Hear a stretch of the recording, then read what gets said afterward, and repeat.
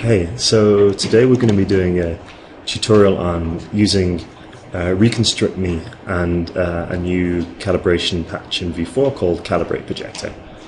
And what we're going to do is we're going to scan in a scene, take that into V4, and then in V4 we're going to use this new patch to calibrate the where the points in the 3D space are within the projector's plane.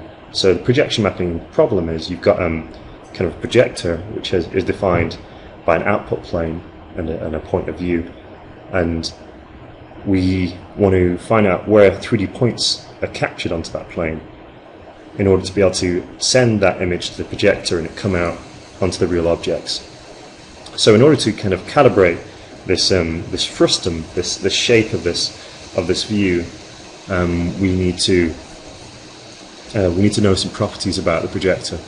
And this Calibrate Projector patch tells you those properties through a calibration routine, which is much more instinctive than trying to tweak the properties yourself. Okay, so for this we're going to use Reconstruct Me, and if you're going to get the most recent version from their website, reconstructme.net, you can download that. I've got a copy here, and basically what this program does is it scans in things in 3D using a 3D sensor like this or a Kinect. So you can use your 3D camera to move it around the object and it'll piece together all the data to create a detailed 3D scan. And it's really wonderful, the results. They've kind of got a smoothed off edge and everything, so you need to be quite careful about having too small details you want to capture in because they might get smoothed over. But you can also do some tweaking if you want in the configuration folder.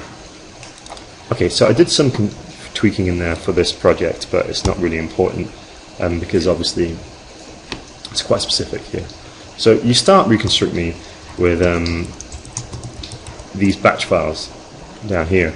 Now these real-time ones use the graphics card in real time to figure out the relative pose of the 3D sensor and piece together the volume. Whereas these record ones, they just record and then later on you process the data on the CPU. So if you've got really big data sets, you might want to go for that. For this one, I've kind of tweaked my values so they should be quite high resolution for the area I want, but still real time is fine. But like I said, you don't have to worry about tweaking that until you've had your first few tries with this.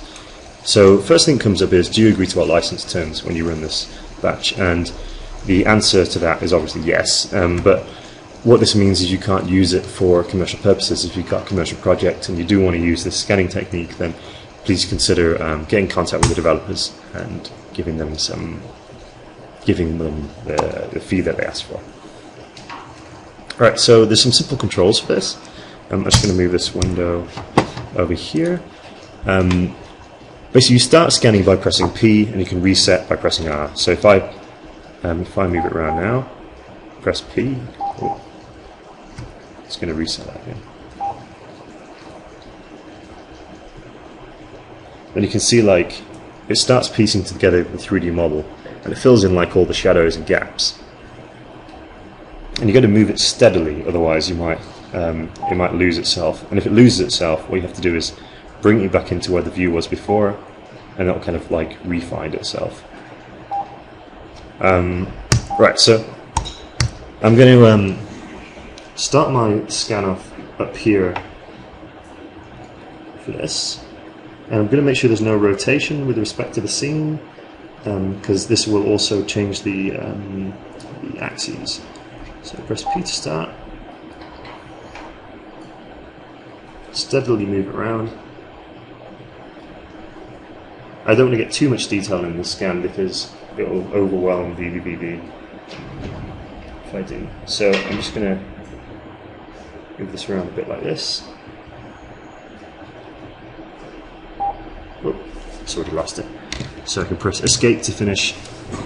So the controls were P to start the scan, P to stop the scan, escape to finish, and then when you get to this point it'll say, do you want to save the content? You say yes, and it asks you for a file name. I'm going to make this a PLY file at first. So we'll just make this a 3ds file to do the quick route. So we're going to call this scene.3ds. Okay, and then it's just going to take a little while to export that. Right, and then if you look in the bin file now, the folder we're in before, we've got the scene.3ds. Okay, now for this workshop, there's a link with this video, and this video is with the link as well, to the workshop files, which you'll download, and that's basically this set of files. And there's some folders in here: tools, subpatches, modules, media example, and then there's two main patches: calibrate and runtime. Now, what we want to do with this scene.3ds is we're just going to drop it into the media folder. So we've got over here, scene.3ds, and then we're just going to drag and drop that scene.3ds onto conv3ds, and that will convert the 3ds file into a .x in the same folder. So you see now we've got the scene.x, and that the file size of that should be growing. I'm just going to pause the video now because that will take up to 5 minutes to process that. Okay, so what we've done so far is we downloaded Reconstruct.Me, we looked in the folder, found the executable to run, ran it, used P to start, P to finish, and escape to end, yes to save, file name.3ds. It also accepts PLY and I think OBJ file formats. And if you do want to look into changing your properties of the scan, have a look in config and change the text files here. And you can see which text file it's running by opening the bat file. Okay. Right, so when you open the patch, it should look a bit like this. You've got at the top left, you've got this world picture. I'm just going to put this back on. So at the top here, you've got basically like a camera view where you can see what's going on in the world. Also on the there's another renderer which is supposed to be coming out on your projector. Now the two renderers sit inside respective patches. So I think yeah, inside mesh select points there's the world renderer, so that's this one at the top up here, and inside renderer projection is the renderer which is going to come out on your projector. Now for this tutorial I've just added another renderer in here so you can see a copy of it on the screen. So I'm just going to make this a lot bigger. Right. Now if you've got any points in this table up here, you can right click clear to get rid of them. So for instance, if there's like anything, you can use clear. This table is a new form of dealing with data in V4, especially things that you want to be able to save, manipulate, edit, view, without having to worry about frame delays and using multiple different mechanisms on a kind of almost an animated data set. Instead, everything's quite static and all the data is stored in this table node. And if you've got autosave selected, it'll automatically save everything out to an XML whenever you make a change. And then you can make changes downstream, like such as an insert node, or you can get all the data out using an as value. And the calibrate patch has got lots of things to deal with the data of the calibration, which is the correlation points, which are each defined by a point in world space and a point in projector space. And then it's got the calibrate projector, which deals with the actual calibration, which takes those world points and projection points and creates view and projection matrices. And down at the bottom, we've got like a little test scene, which comes out so we can actually see what we're doing while we're calibrating, and also a mechanism to save the matrices. So what we do is, first we can clear this table, right click up here, that'll clear that. And then we go into this mesh patch at the top. And first thing we do is select our scene. And then we have to get the transform right so we can actually get this mesh so it's lined up with the center of our world. Now if you're coming from Reconstruct.Me, the scale generally here should be 0.001 because Reconstruct.Me is exporting in millimeters and we want it to be roughly in single units. So it's 0.001. If you're coming from Cinema 4D, sometimes you need to go 0.0001. There you go, it comes in. Right, so that scales around about right. Now all I need to do is get the rotation correct. The rotation already looks roughly right. I'm just going to rotate it on the y-axis so it faces forwards. And then I'm going to translate it in. So the center of the scene is roughly the center of the world. Right, that looks good. Here at the bottom, I've got a little preview of what's coming out on the projector. Because you can't see my projector at the moment, and also it's not particularly very clear through the other camera, I'm just putting this preview up so you can see what's happening there. Right, so once you've made these changes to the mesh, make sure to save them, Control and S, because that then will save this transform and this mesh file name. So you want to actually save this patch. You can hide it. You don't really want to save anything else. Okay, now what we do now is we move our view around so it's kind of roughly where our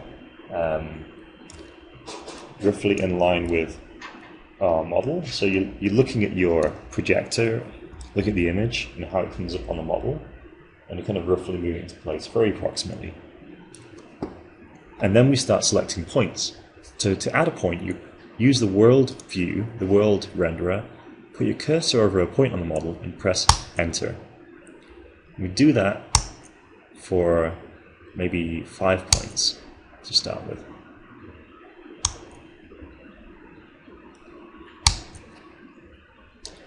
Okay, now let's just do the 6th point. Makes it much more stable. Okay, now if we want to edit one of these points, what we can do is we can drag around and that'll change where it is in world space. If we want to do that more accurately, we can hold down Shift and that'll zoom in. So we can say, okay, that one's going to be here, or we can put it here. It's quite a funky calibration. And go and do that. And then if we press space, it actually resets where that point is in projection space with respect to the camera. And also that means, so there you go, that'll bring our calibration back.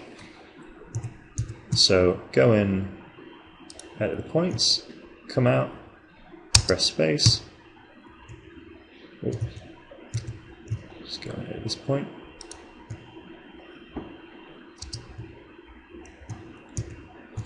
Shift and Tab will go backwards through points.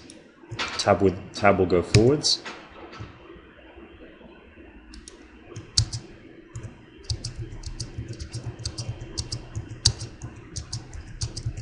Also selecting points here, we'll select the point in V4. So Tab, when the window selected, Tab, Shift and Tab, Enter to add a point, backspace to delete a point. And we can also delete points here using the table controls. Right, so as we added enough points, the mesh went from red to silver, which means that we're now using the calibration. So I'm going to go through these points one by one, starting at 0, and I put my cursor out over my projector and drag, and that moves it in the projection space. So now I'm just going to turn my camera.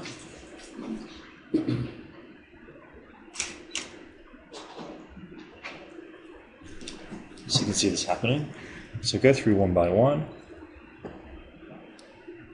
And I want to just move that point out on my real object so it corresponds with the point I selected in the Reconstruct Me mesh.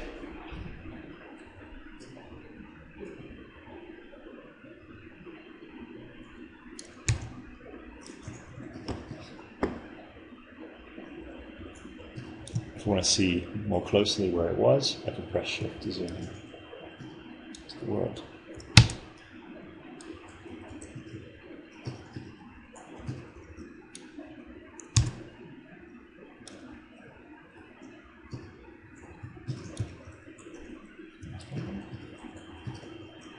And as you get very close, it might get flickery when there aren't that many points, but when there are a lot of points, you basically, you'll see it swerving. Now, there with just 5 points, it's actually very accurate. I'm just going to show you that you can now add another point in if you wanted to, so you try and find a point in the calibration which isn't as accurate as you'd like. So down here I can see like this thing doesn't look very accurate, so in my world view I'll put my cursor over there, press enter to add a point, move it into position, and calibrate it.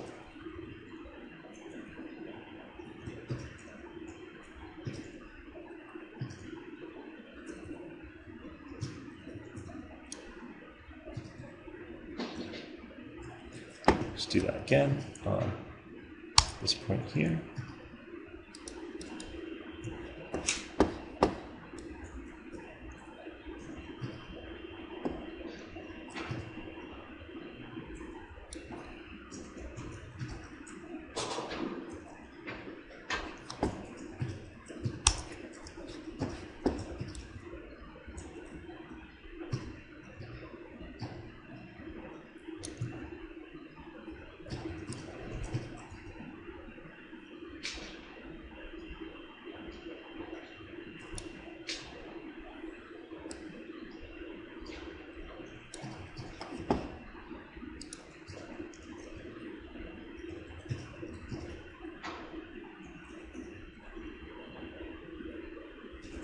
So even with 5 points, we were able to get pretty decent calibration. And then as we added more points, we were able to fine-tune different areas of the 3D scene. So now we can export these matrices by using this little patch down here, Save View Projection, and we can load it into a different patch for runtime. So just right-click here, and then I'm going to quit this. First, I'm just going to pause. Okay, then if we go back into the workshop folder and run runtime now, this will automatically load the matrices we just saved in the calibrate patch, and will create a little test scene, which you can see now when we're in here. And if I just turn my camera back on, you can see what that's like.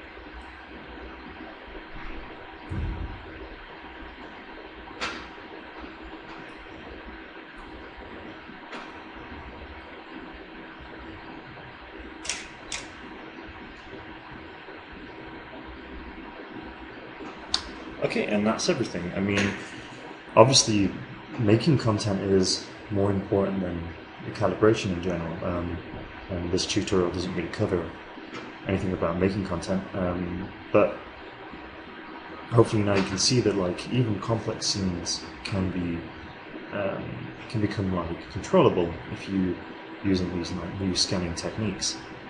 Okay, so good luck with everything, and if you've got any questions, give me an email. If there's any problems with the distribution which comes with this workshop, then just give me an email and we'll fix it up. All right, good luck. See ya.